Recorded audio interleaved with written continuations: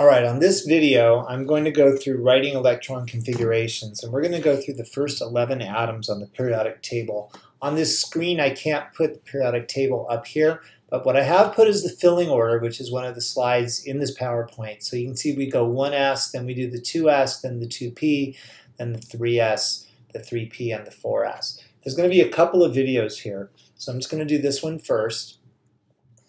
And so we're going to start with hydrogen, and remember from the previous slide, I'm going to do an electron configuration. I'm going to circle the valence. Remember, the valence is the outermost energy level. Then I'm going to do an orbital diagram and a Lewis dot structure. So we're going to start with hydrogen. Oops, let's get it on draw. All right, hydrogen has one electron, and that's because it's number one on the periodic table. And you can think of it like you're keeping track of people in a hotel where everyone is. So hydrogen walks into the bar, or into the hotel, excuse me, and says, I'd like my own room on the first floor. And the innkeeper says, okay, off you go. And so we're going to put one electron in the 1s orbital. We don't usually write a 1 as a superscript, right? So this is the electron configuration of hydrogen. Remember, I'm circling the valence. The orbital diagram, that's the stuff with the dashes and the arrows, one electron. And hydrogen is going to have one dot. Put a star by hydrogen because we're going to come back to that. All right, so you're keeping track of all the electrons. All right, now we're going to do helium, the element you use if a man dies, or if a man is sick, excuse me, you try to helium. Helium has 2 electrons. You get that from the periodic table. So then the configuration is going to be 1s2. That's still the valence. So then the 1s orbital, remember when you have 2 electrons in the same orbital, they have opposite spins. When you have one by itself, it doesn't matter if it's spin up or spin down. You can have the arrow down if you want. All right, helium will have 2 dots. Now, textbooks are going to disagree with me on this. It doesn't matter where you put the dots. I think of it as left, right, top, bottom. But think of it going 1, 1, 1, 1, and then start pairing. So I got 1 dot, and I'll put the other dot here. Again, it doesn't really matter where they go, but it's better not to pair them at first. All right, next one is lithium. Put a star by lithium. All right, 3 electrons. I'm just going in order.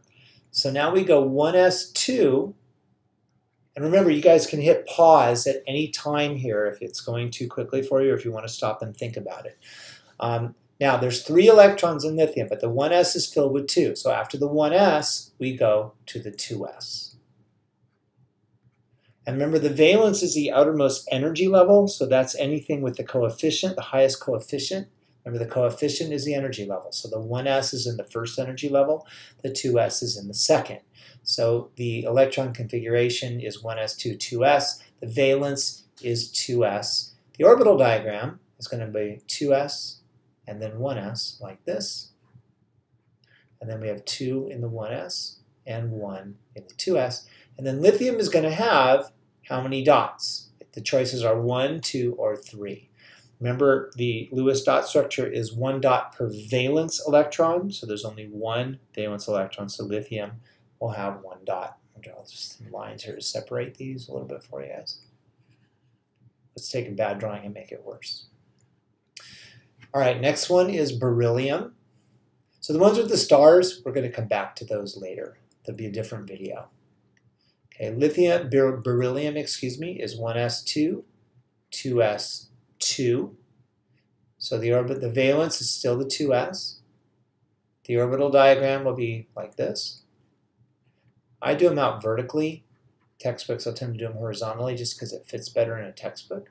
And the beryllium will have 2 dots. I'm putting them in different places just to show you that it doesn't matter where they go. All right, next one is boron. And you can keep track. You can start singing along if you know the words, like karaoke. So 1s2, there's 5 electrons. 2s, do we do 2s3? No, because the s's can only hold 2. So if you want to review the slides, you can do that. So 2s2, so the next one goes in the 2p. Now, the valence, remember, valence is not the outermost orbital, it's the outermost energy level. So you look at the coefficient only, so everything with a 2 in front of it. So the valence is 2s2, 2p. Remember the 2p, though there's only one electron in it, you want to show that it has 3 orbitals. And so then we have 1s2, 2s2. These 3p orbitals, hang on a second, I'll make them prettier.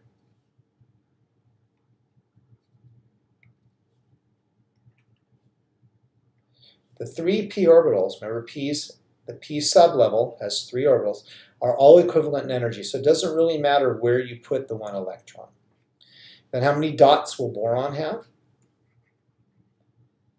And the answer is it's going to have 3 dots, because there's 3 valence electrons. All right, let's move along to carbon. Okay, carbon is 1s2, 2s2, 2p2. The valence is still the 2s and the 2p. All right, the 2p, 2s, and the 1s. So 1s2, 2s2, and then remember this is where we see that we don't pair them until we have to. So we would not put 2 here, spin up, spin down. We're going to go 1, 1, 1, and then start pairing them. So carbon is going to have how many dots? Right? There's going to be 4 dots. So again, the valence is not the 2p, it's 2. All right, I'm going to go over to here so I can get a lot of this on one screen, and then I'll erase these. All right, after carbon, we're going to go to nitrogen. Just to help you keep track, nitrogen has 7 electrons. Right? Hit pause, try it on your own.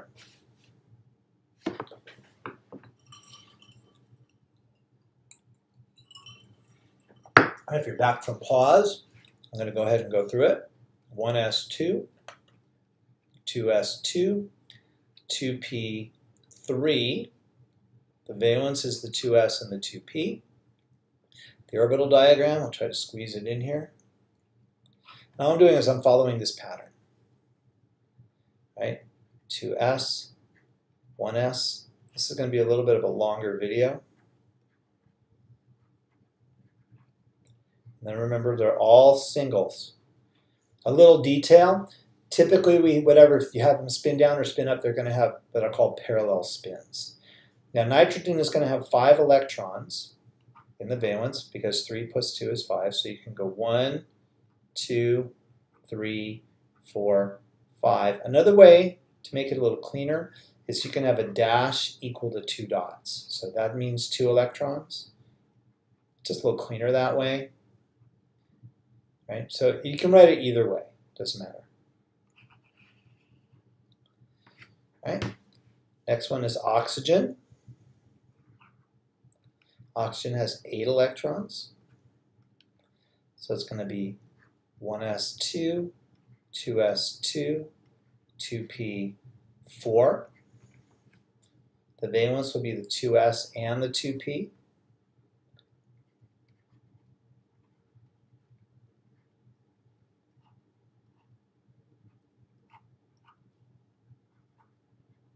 Like this. This will be the orbital diagram. Now we're going to start pairing in the 2p. So again, there's 2 things that work against each other. Electrons want to be as close to the nucleus as possible, right, to minimize the plus minus. That's why you can fill the 1s first. But they want to be as far away from each other as possible. That's why we don't pair them until we have to. Then oxygen is going to have 4 plus 2, 6 valence electrons. So you can write it as dash, dash, dot, dot. Right? Fluorine, I'm just going across the first and second row of 9 electrons. Right? So, like I said, following the pattern, 1s2, 2s2, 2p5. The valence, again, will be the 2s and the 2p. So again, you look at the coefficient. Whatever the highest coefficient is, everything with that coefficient will be in the valence.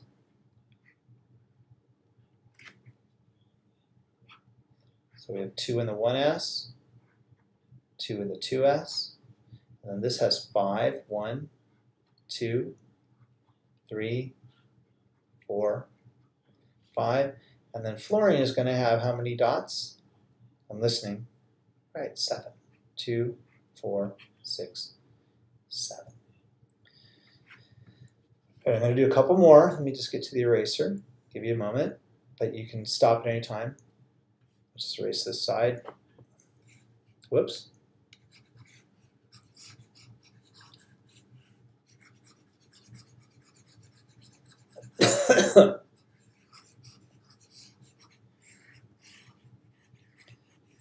I'm going to do 2 more. Then I'm going to give you 3 to try on your own. And then that'll be the end of this video, but then we'll do some other stuff. Excuse me. Okay, after fluorine, we go to neon. It's an E, 10 electrons. And I'm getting the 10. It's the same as the atomic number, even though the atomic number is the number of protons. Right, but the protons and electrons are the same. So it's 1s2, 2s2, 2p6. There's your valence. The orbital diagram look like this.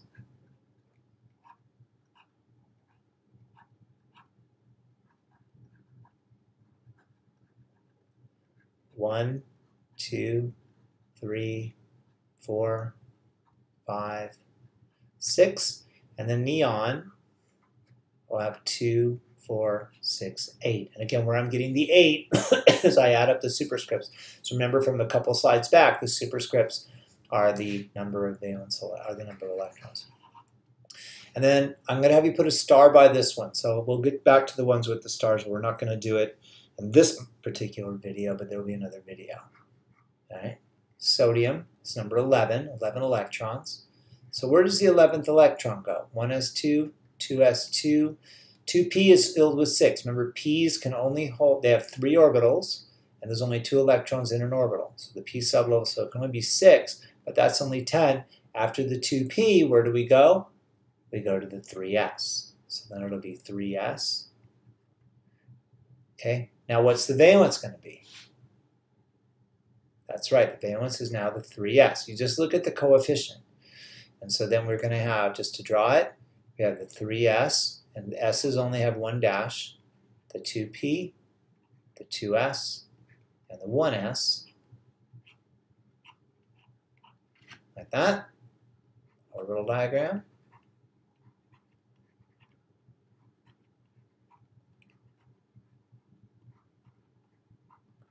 And 1 there, and then how many dots will this have? About it for a second. That's right, it's going to have 1 dot. All right, so there's the first 11. Now I'm going to give you a couple more to try, just on your own. All you need to do is follow this pattern. All right, so let me give you a moment. You can hit pause, but I'm going to erase the whole screen. So you ready? Clear all. All right, so we're going to try, I'm going to let you try sulfur, which has 16 electrons. We'll do iron, which has 26 electrons. Then we're going to do arsenic, which has 33 electrons. So hit pause right now. Try these on your own.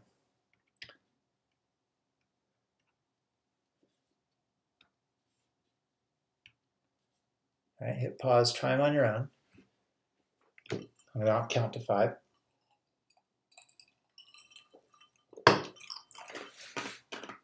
All right, you ready? You're back from pause. Did you try them? How did you do? All right, so sulfur, we're just going to follow this pattern. So you have to keep track. So we just go 1s2, 2s2, 2p6. Okay, that's 10, right? 6, 8, 10. Just keeping track. After the 2p, we go to the 3s. 3s2, so that's 12. And then after the 3s, we go to the 3p. It's 12. We have 16, so it's going to be 3p4. The valence will be the 3s and the 3p. The orbital diagram, 3p, 3s, 2p, 2s, 1s, 1, 1, 3 for the p's, 1, and 3. Whoops, I went 5. I went too far. Dot. Okay, and then 1, 2, 1, 2, 1, 2, 3, 4, 5, 6, 1, 2, 1, 2, 3, 4, and then the Lewis dot structure is going to have 6 electrons. So 2, 4, 5, 6. Get it? All right, now let's do iron. Iron has 26. What a pain. I'm going to show you some shortcuts in the next videos. 2s2, 2p6, okay, that's 10. 3s2, 3p6, that's 18, right? So we're at 3p. So after the 3p, what do? We go to the 4s. Okay, that's 20. After the 4s, we go to the 3d. And there's 3d, can hold 10, but just 3d6. Now, this one's a little tricky. What's the valence? It's not the highest energy orbital or sublevel, it's the energy level. So the valence is the 4s. Okay, I'm just going to draw the top of this. I'm not going to go all the way down to the 1s. 4s, oops, excuse me, screwed up again, my bad. I always just go in the order. So 3d, 4s, I'll just go down 3p, 3s. We'll just do that part of it. D's have 5. So the D sublevel has 5 orbitals. The P's have 3. Again, well, I'll just do it. 2p, 2s, 1s. A lot of arrows.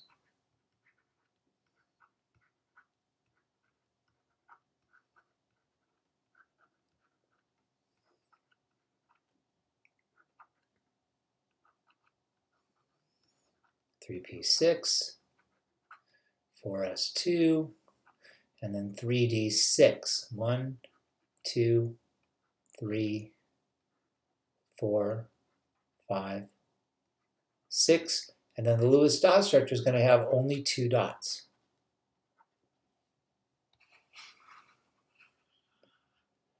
All right, sounds a little bit tricky because the 3D fills after the 4s.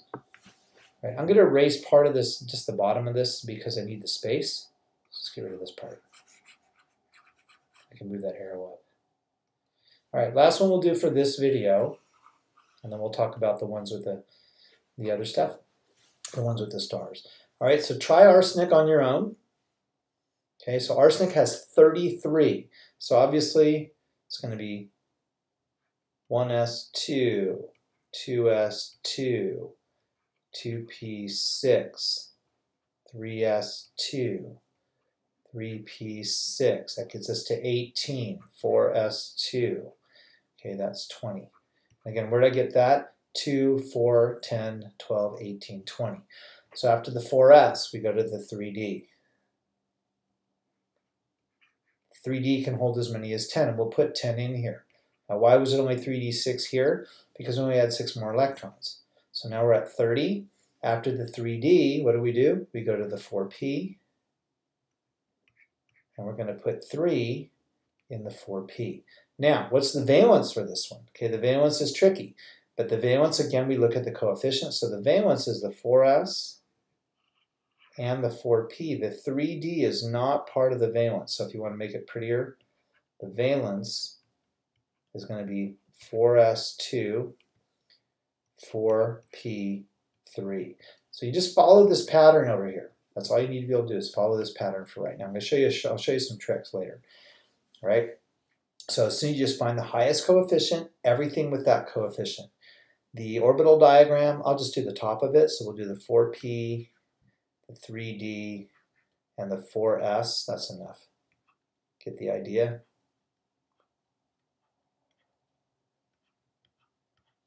Okay. 1, 2, da, da, da.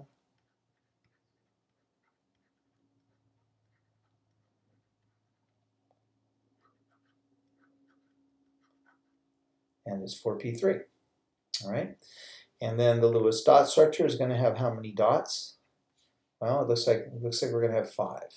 So 2, 3, 4, 5. All right, so what I've shown you is we've done 14 of these, right? We did the first 11 and then these 3. And so at this point, you should be able to follow this pattern and come up with electron configurations for anything. Be careful about looking things up because there are some that don't follow the pattern, but in Chem 152, everything follows the pattern. So if you look up something and it seems weird, in this class, everything follows the pattern. All right, I'm going to stop this video here, and we'll do some more with this. I'll show you how to get this from the periodic table. I'll show you some shorthand notation, but one thing at a time. All right, so practice this stuff. This is a lot of the material on homework 6.